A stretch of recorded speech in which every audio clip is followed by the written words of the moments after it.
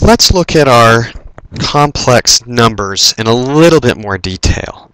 We know that the I comes from square rooting a negative number, but what we want to deal with is a complex number, which is a real number plus an imaginary one. And we identify the imaginary one by the I, which is equal to the square root of -1. Well, when we do this, we always want to write it as a plus bi, where a is the real part and b is the imaginary part. And the I helps us keep them apart. So, how would I write 2 in standard form? Well, we recognize that 2 is purely real, so this becomes 2. And since there's no imaginary part, we could write this as 2 plus 0i. And we're okay writing this just as a 2, but to show it in complex form, it's 2 plus 0i. Similarly, if I have the square root of -36, first I reduce. Square root of -36 becomes 6i. The negative becomes the I. Square root of 36 is 6.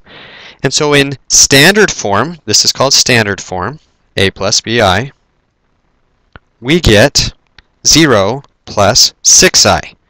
This is said to be purely real. This is said to be purely imaginary. But not all numbers do that. Sometimes we have a real number and an imaginary one. Well, the real number part's easy. The imaginary part, though, we have to simplify in this case. So this becomes 8i. Notice the minus just becomes the I. So this then becomes -3 minus 8i. And we are now done because we have our real part, -3, and our imaginary part, -8i. When answering problems, always answer in standard form. If it's purely real, it's okay to write just the 2. If it's purely imaginary, it's okay to write the 6i. If it has both a real part and an imaginary part, we always list the real number part first, the imaginary part second, and if they are in fraction forms, we always separate our fractions and reduce them separately.